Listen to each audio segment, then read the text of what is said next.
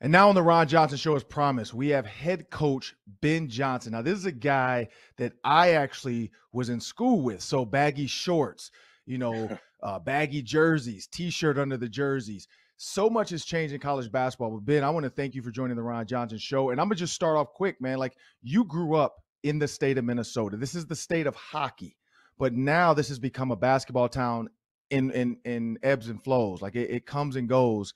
And back when KG was here, it definitely was a basketball town. They had playoff runs. They tried to get it back with Jimmy Butler. Didn't really work as well. Became a catastrophic experiment. But now back in the playoffs, tied 2-2 against the Memphis Grizzlies, heading into Game 5 tonight. What do the Timberwolves have to do, Ben? You're a player and a coach to close this game out tonight. I think the biggest thing is not lose what they did last game. I thought Cat was phenomenal with just his energy, playing with that emotion the right way. I thought they did a really good job moving the ball, got everybody, multiple players involved offensively. I think Ant-Man, what he can do on both sides of the ball and what D'Lo can do, especially offensively, leading this charge along with Cat. They come with their mind right. It should be a fun game. Yeah, and when you think about this series as a whole, and you look at, like you said, Cat having a great game, Anthony Edwards, when you look at these two stars, so for your younger guys, your high school kids, do these guys have the same impact that KG had on you? I think probably Ant-Man does for sure. He's got like that star power. I think if you remember, when KG got drafted out of high school, he just had like a presence about him. He had just like star power, star quality, and nothing to take away from Cat. Obviously, an all-star and a very good player, but you look at Ant-Man, just his charisma, how he is in interviews off the floor. He's engaging. He kind of connects people. He's got like that youthful innocence right now and just the unreal talent.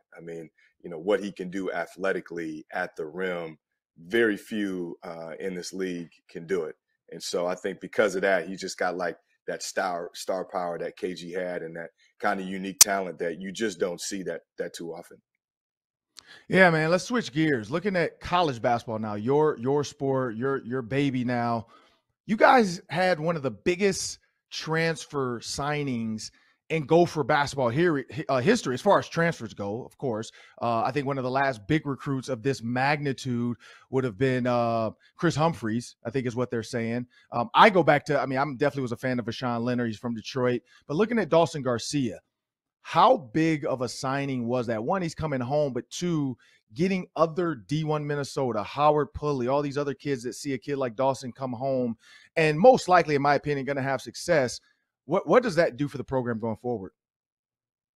I think it's huge. I think, anytime you can get, a national name, and I think Dawson's a national name for a lot of reasons. Out of high school, he was a consensus, top 50 player.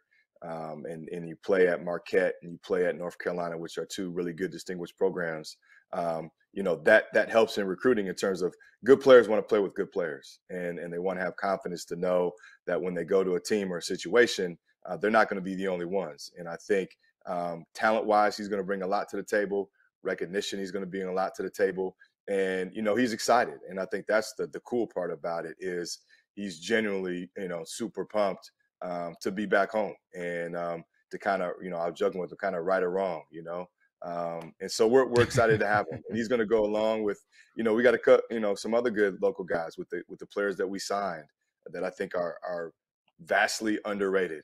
To get Mr. Basketball out of Minnesota and Braden Carrington, to get a Josh Ola-Joseph, who's a Big Ten athlete, to get a Pharrell Payne, who, I think, he's not Chris Webber, but he reminds me of Chris Webber, just the way he's physically built as a true freshman and his measurements and athleticism. And I think sky's the limit for that kid. And then you have, a Parker Fox on our team, who's a D2 All-American, who's from here. Yep. You got Jameis Battle, who's from here, who, if guys leave the Big Ten like I think they would, he'll be the Big Ten leading scorer next year.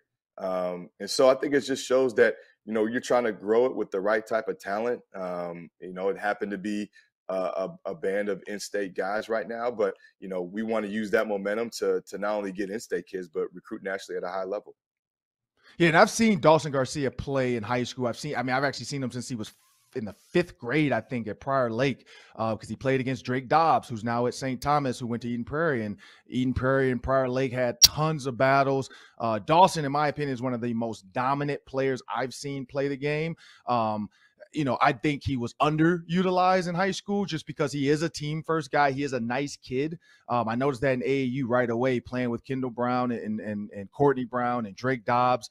Dawson's a team player. Do you see yourself, you just named all those guys from Minnesota, ever trying an all Minnesota lineup at one time just to play around with it? One, for the fans, because we know about the Fab Five, and I loved it, but seeing what kind of chemistry an all Minnesota lineup could get you. Yeah, I think, we're going to do whatever we got to do to put the best team on the floor. And, if it happens to be all Minnesota guys, it's all Minnesota guys. If we sprinkle in a player from out of state, we sprinkle in a player from out of state. I think, it's our job as a coaching staff to assemble the best team we possibly can that fits what we're trying to do. And thankfully, we do have a lot of really good local talent. We have really good high school coaches. We have really good AAU programs. The kids here develop, they grow up understanding how to play. And now it's our job to have a product so that when kids are younger, they view us as kind of a destination spot. And they view us as kind of kids did when I grew up. To your sake, I watched Vashawn Leonard. I watched Townsend Orr, Willie Burton, Richard Coffey, Kevin Lynch, all those guys. And so, we want to get it to a point where people here and nationally look at Minnesota as a destination in a top half Big Ten type program. And again, if you can keep the in-state talent at home, that's always the easiest as far as just how to get players to come to your place and recruit. It's a lot easier to get them when they're 20 minutes away than have to fly or hop on a plane. But at the same time, there's a ton of talent, across the country. And, we're going to do what we can to attract the best that we can. No, for sure. And I know Dawson Garcia can play the 1 if he has to bring it up the court. I know he can play the 2. Parker Fox, you got Jamison Battle. So when you go with that all Minnesota lineup, even if it's against like North Dakota or somebody like that, make sure you tweet me the starting tip-off, because I called it. I think those guys can put 30 up on somebody quick, get some energy in the building. But, we'll move on from that.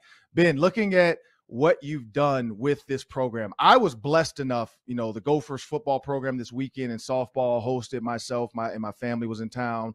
My daughter, she was able to check out the facility, being only 11, but she was able to check out the facility, see football, see basketball. They got to go on the basketball court. You guys have done some amazing things. I went to school here. You went to school here, so you know how amazing it is. But explain the why. Like, we saw that, I'm not going to say where it's at, but we saw it, the whys, the players' handwritten whys. Why is that so important? Well, I appreciate that. I think when in times of doubt, and we talk about dealing with adversity all the time, because it's going to come every single day, and it's going to come every single game.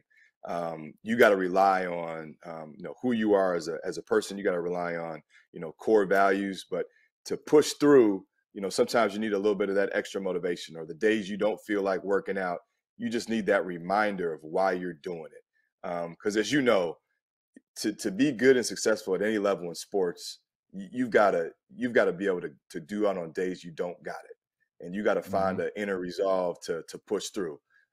It's easy when it's easy.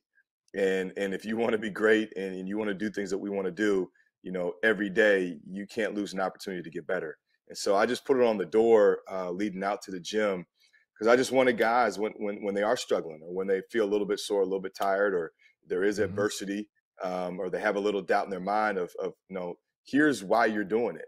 And maybe that quick reminder, that quick hit can get them that motivation or that juice or that energy to kind of block out the negativity and to push forward and continue to get better. Because at the end of the day, I want them to have goals too. And I want their goals to be meaningful to them and something special to them. And it's just a quick reminder that I think sometimes we all need, to get us going.